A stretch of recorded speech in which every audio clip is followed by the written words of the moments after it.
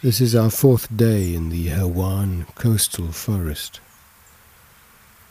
And today I am struck, held by this light that streams into this living, breathing organism, this giant lung,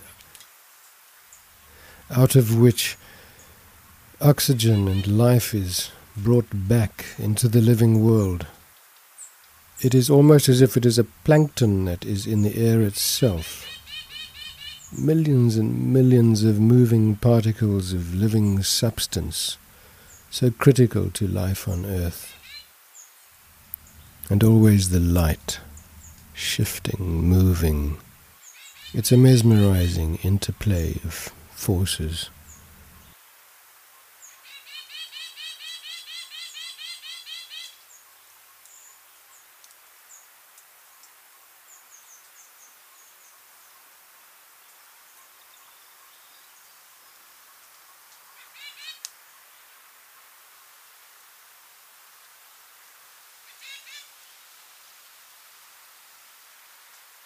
Dancing, weaving, and to see what emerges here, these hexagonal shapes, which are the sacred geometry of all life forms.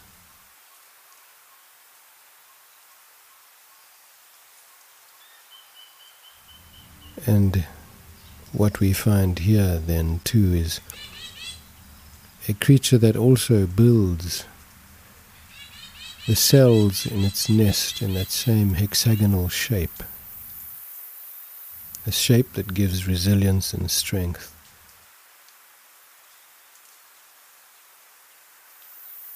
Paper wasps, one of 20,000 species of true wasp. And then too, they habituate very easily to human presence if you stand still and just wait so that they can see that you're no threat to the nest. They only sting in self-defense. And the nest itself is made of paper, the female wasps scraping minute bits of wood and mixing it with the saliva, and this pulp, these grains of pulp, are then laid out crisscrossed, drying into a perfect paper, much in the way that human beings make paper. And inside each cell is a larva, carnivorous at that stage of its life, fed by the adults with protein, and then in turn it excretes a sweet substance on which the adult wasps sometimes feed.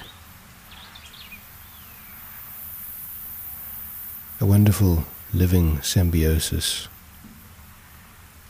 always perfect in arrangement.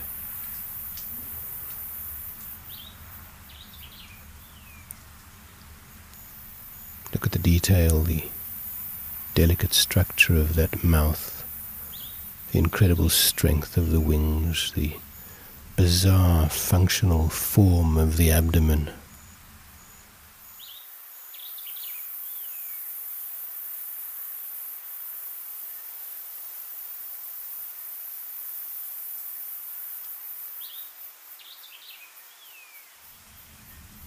And there you see, in the mandibles, in the mouth of that wasp, that sweet substance, whether being excreted or ingested, I can't say. All in all, an incredible organism, a collective mind of creatures functioning as a remarkable whole here in this forest.